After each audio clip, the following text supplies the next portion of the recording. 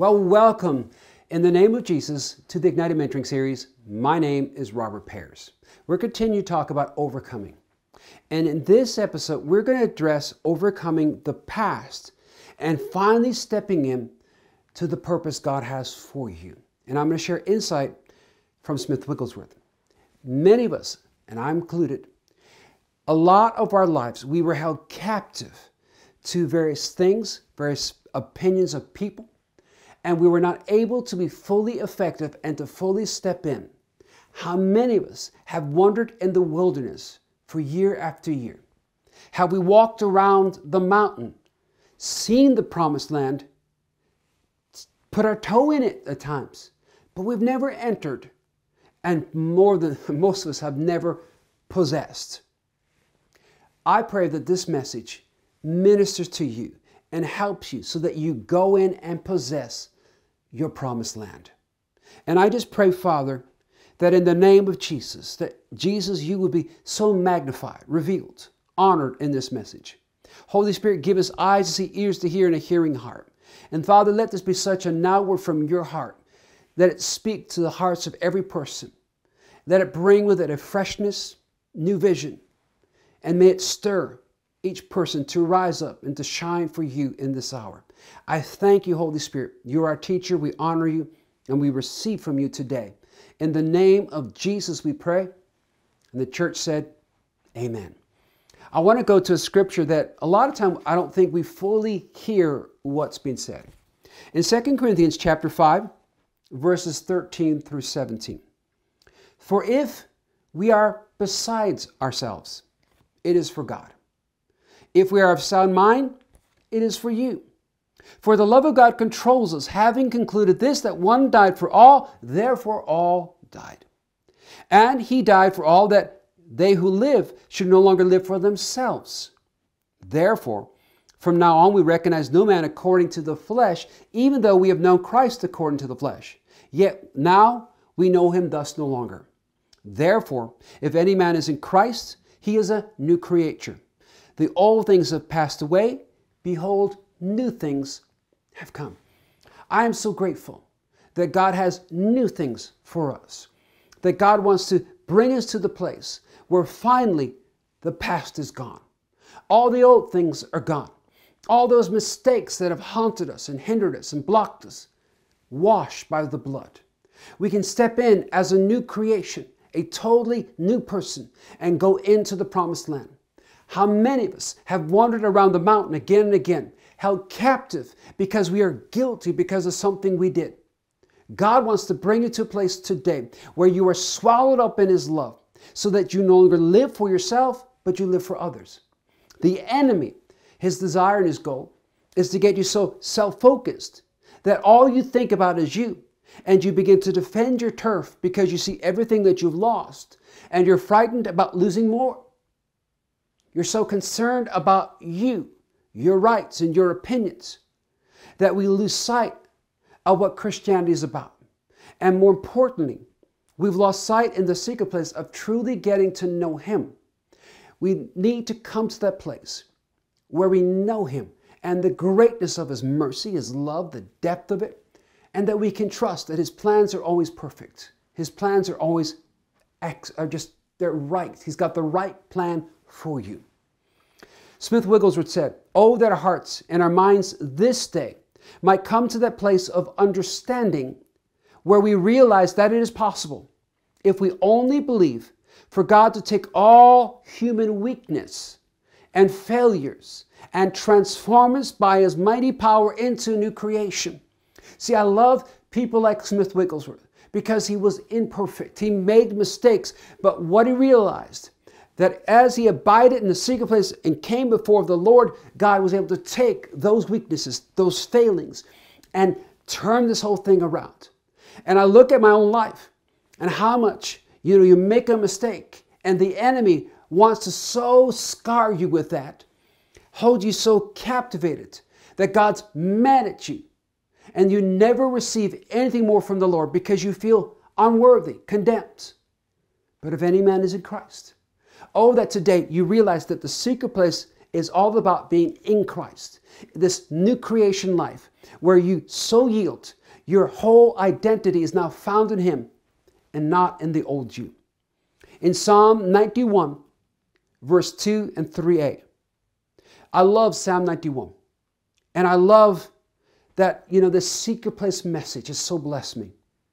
He goes on, I will say to the Lord, my refuge and my fortress, my God in whom I trust, for it is He who delivers you from the snare of the trapper. Who does this promise belong to? Those that abide in the secret place of the Most High and come under the shadow of the Almighty, have surrendered and come under His authority, His word, and say, here I am. They presented themselves and they bowed.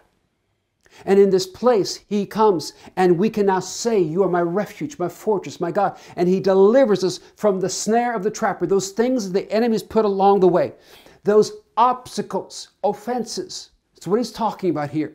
And these offenses try to capture us so that we stop going forward and we get so injured that we're always cautious, frightened. God wants to do a work in you. He did it in me, and I'm so grateful for the transformation He did. I truly pray that this message, which will include, as the Lord leads, part of my own testimony, will so bless you that you would move into a new day and a new freedom. Smith said, the world is filled with fear, torment, remorse, and brokenness, but faith and love are sure to come. See, the world needs to see a real witness in you and me because it's filled with brokenness. There's a whole lot of people that know how to put a smile on their face, but inward they are completely broken and wrecked. But as a believer, that should not be you because you have a hope. You have a place in Him, in the secret place. Every moment of your life, every day, you can come in and abide in the presence of the living God and experience His hug, His touch. That should satisfy you so deep, so much, that you are never the same. Smith explained, you cannot talk about the things that you've never experienced. God has a process of training us. You cannot take people into the depths of God unless you have been broken yourself. I have been broken and broken and broken. Praise God, for the Lord is near those that are broken in heart. You must have a brokenness to get into the depths of God. When you come and in that place of brokenness, surrendered and give it to the Lord, then it takes you deeper. It becomes a worship. God loves that worship of a broken and sincere and contrite heart. Come as you are. Come in that place where God, I am so broken. I am so at an end. I come to you. Stop running from Him and run to Him. He's the only one who can fix, heal, and restore. He's the only one whose touch can breathe into you a new hope. Smith said, I've seen Him many times, and seeing Him always changes me. Victory over your struggle is one of all things in Romans 8:32. And God has promised to give you. Many needs have broken my heart. But I could say to you, the troubled one, God is greater than your heart, greater than your circumstances, greater than the things that hold you. God will deliver you if you dare believe Him. But I emphasize it again and again and again before I could get people to believe God. It starts with us coming and seeking Him. You can't give what you've not got. And there's so many people that are sharing a message of head knowledge of the Word. They are regurgitating a message they read in a book. They're regurgitating a prophecy someone else gave. But there's no life to it. There's no authority in the spiritual realm to it. And I don't want to go find a great book with great messages and repeat it. I want to get into the secret place, and I want the Spirit of the living God to speak it to me so that there's in me living revelation, so that there flows out of me waters, living waters that feed the parched, minister life. You and I are here by purpose. You've been called, placed at this time. The enemy knows that. But you're no use when it's you. But when we come and in the real brokenness, as we are in the secret place, when we go in and we go after Him and we get a hold of Him and we're changed, the world sees it. And you've got something that's so real. You get your first breakthrough. It will so persuade you. It will so touch you and change you. When you come, and I've been there, so broken, so desperate. Father, I come because I have nowhere else to go. I've knocked at every door, and every door has been shut on my face, and I'm hurt, I'm damaged, I'm broken. I come to you. I give it to you. And He moved, and He did such a work in this man. And He continues to change this man. And I am forever grateful. And I will do for the rest of my life, testify, share about Him out of that gratitude and worship because of what He did in me. But we need to see Him. And I love what Smith Wigglesworth said. And we see that, of course, in 2 Corinthians chapter 4. The degree that we see Him, we become like Him. And God wants you in the secret place to hold on. Keep looking at Him until you know Him. Until you know His heart. Get in the secret place and allow the Holy Spirit to open the Word and remind and speak and reveal so you know Him. Because His thoughts are not your thoughts. His ways are not your ways. Let's stop putting God in our box. Let's stop dictating that our ways are higher, our thoughts are greater. They're not. Ours fail. His doesn't. So in the secret place, if you will take the time and wait and surrender and just be still, and the honor and recognizing that He is God, and say, have your way.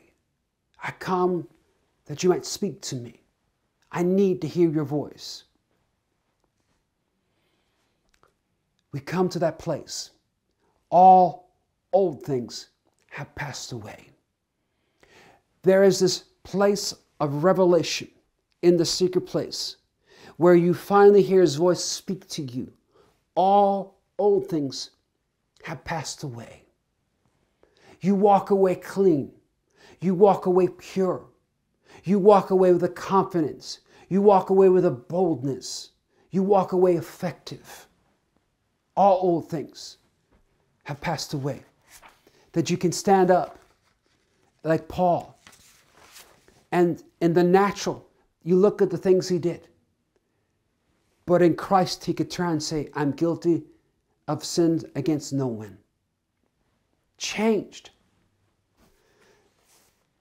In Isaiah 43, verses 18 and 19. And may the Spirit of God speak this to you in the secret place today. May He breathe on these words. And may they go deeper than they've ever gone. Do not call to mind the former things. Stop. Don't let them come back into this brain. Don't call to mind the former things. Stop thinking about them. Or ponder on the past. Behold, I will do something new. Now it will spring forth. Now, in the secret place of His presence, if you will make the decision, I will not call to mind the former things or ponder on the past. Behold, I will do something new. Now it will spring forth. Will you not be aware of it? I will even make a roadway in the wilderness and rivers in the desert. In that place where you've been walking in the wilderness and it's just been, this most difficult season that never ends of barrenness, of dryness. God says, not alone am I going to touch you. I'm going to make a road to bring you out. And I'm going to cause rivers to come so that there's life, even in the most dead places in your life. Even the most barren places. He touches and they become green again.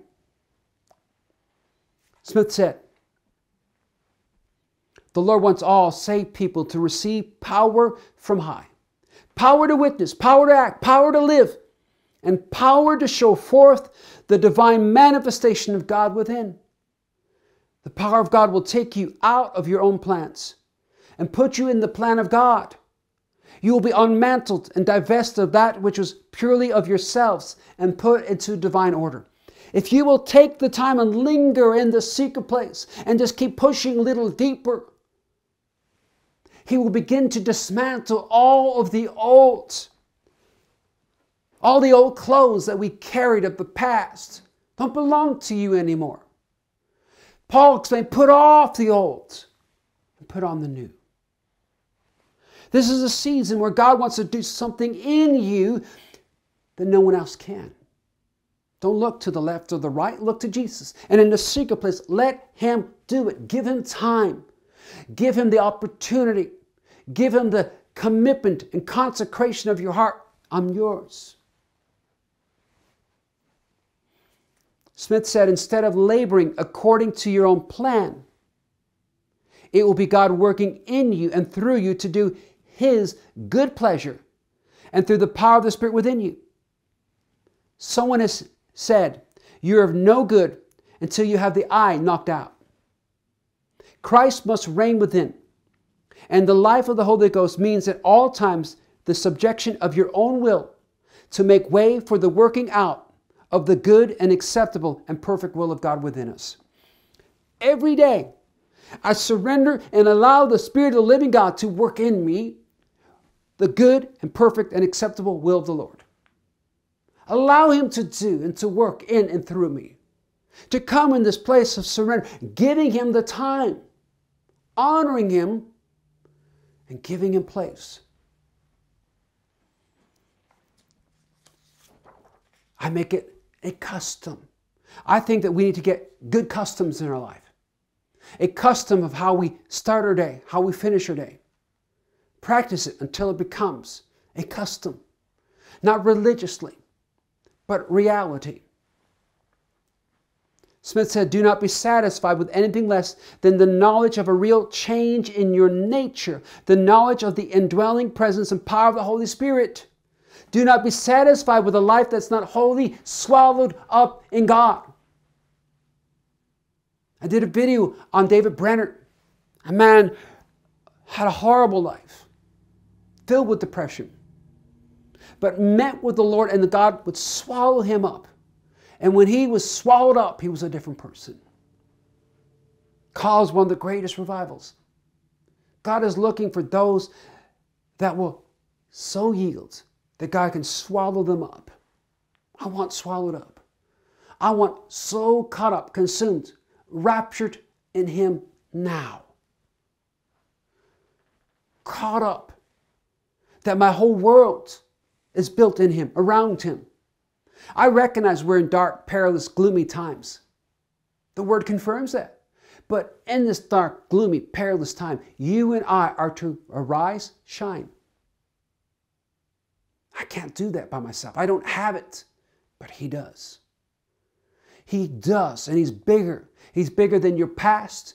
He's bigger than your hurt. He's bigger than your failures. He's bigger.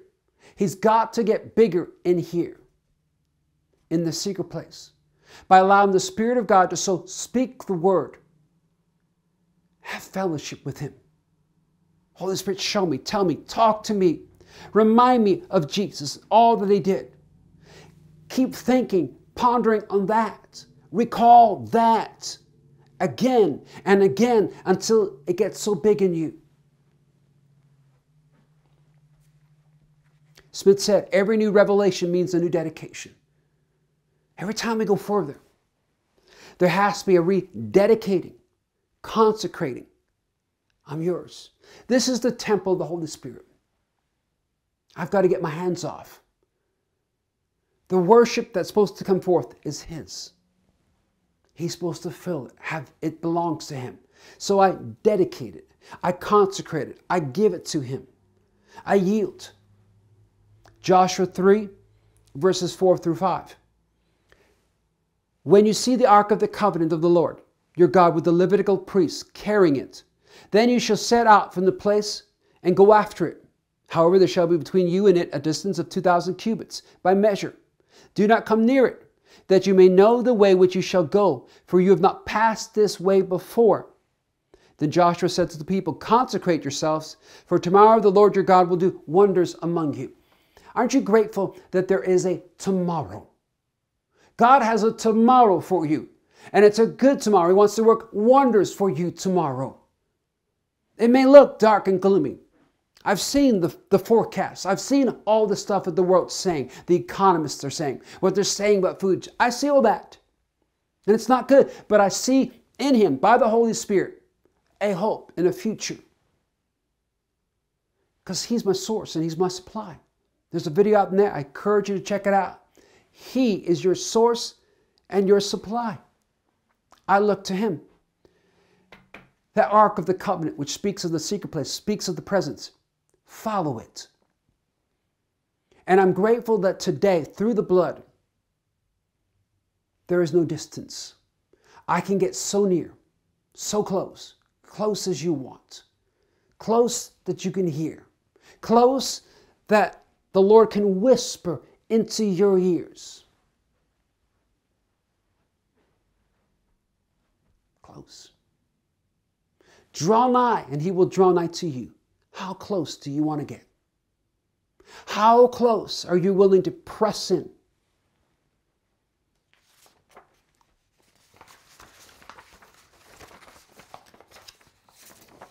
In Joshua 3:13, it shall come about when the souls of the priests who carry the ark of the Lord of all the earth, rest in the waters of the Jordan. The waters of the Jordan will be cut off, and the waters which are flowing down from above will stand in one heap. See, we are waiting. This is what the enemy's done. He wants us to be held captive by the past, by mistakes, by hurts, by people. So we never move forward. And why would we? Because everything we've known has shown us that it fails. But I want you to recall what I shared with you a minute from Joshua. That He's going to take us in a way that we've never been before. You've never been this way. When the Spirit of God is leading you, when the Spirit of God is taking you, and when you step forward. See, I'm saying, God, when the waters dry up, then I go in. God says, step in, and the waters dry up. Move forward. Well, if you give me this, if you do this, then I'll do it. God's saying, move forward. But Lord, I've been hurt and broke. Then get back in the secret place and let Him do a work in you. Don't leave until you are refreshed, restored, and encouraged. Remember this, as Smith said, fear looks when faith jumps. Fear looks when faith jumps. Faith always has an action that goes forward. Fear is always looking back. Fear reminds you of what happened and tries to paint a picture that that's what will happen again. Faith is the substance of things hoped for, the evidence of things not yet seen. I get it in the secret place where the Holy Spirit breathes on me the word, opens it, and shares with me the picture. Just like the children of Israel, God gave them the land, and He said to them, go in. Everywhere you put your foot, I have given. Now, let's get that correct. Everywhere you put your foot, it didn't say, I will give you, but I have given. Go get your boots on the ground and possess that which I have given you. Smith said, love is the secret and center of the divine position. Build upon God. You need to be swallowed up in His love every day. So confident, so knowing, 1 John chapter 4, that you know His love until the place that you believe His love, until you abide in His love. And I no longer live for me. See, what I love about this, we no longer live for ourselves, but for others. If we are beside ourselves, it's for God. If we're saying it's for you. I'm no longer held captive to the past. My life is dedicated for two things: worship of Him, and out of that worship, to minister to others. It's not about me. It's about Him. And because in the secret place I so know His heart, His character, and how perfect His ways and wills are, I know I can trust Him. And I can delight in His will, because that will is the most perfect thing. Let me finish with this.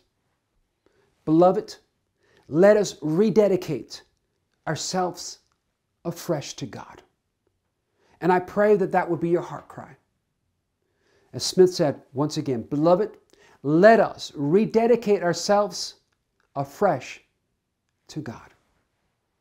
I pray that this message has truly blessed and ministered to you. If it has, would you please like, share, subscribe, and why don't you hit the notice button so that you get told of when we have new videos.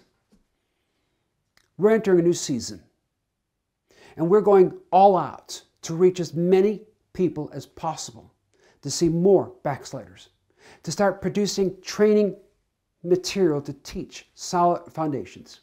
They're coming. But this is a critical hour where you and I need to move forward, step up, and do what we're supposed to do. Amen? I pray, as I said, this message has blessed you. Would you also consider joining our prayer partnership program? And one of the reasons I encourage you, and understand it doesn't cost you anything. I know some people don't have money, and I'm not worried about it. We don't ask. The ministry, I want to be a living testimony, where I trust that God will put on the hearts of people to partner financially, so that those that can't get the word. And maybe one day they'll come to a place where they can give. And that's a good thing. But never let, if you can't, or God doesn't put on your heart to give, to be part of what God's doing. I want to encourage you, as I said, to consider joining our prayer partnership program, because you'll get invited to our Zoom meetings, and there are times to hear messages that I don't put on YouTube, and get ministry time. Amen? And to receive my email newsletter. For more information, simply go to godsgeneralsandrevivals.com and go to the partner page. Or you can go to robertpears.org, but don't put the www in front of that. Just robertpears.org. I thank you. And I encourage you to check out more in this series. And never forget, this is the day the Lord has made. We will rejoice and be glad in it, because and through Him. In Jesus' name, amen. Thank you, and be blessed.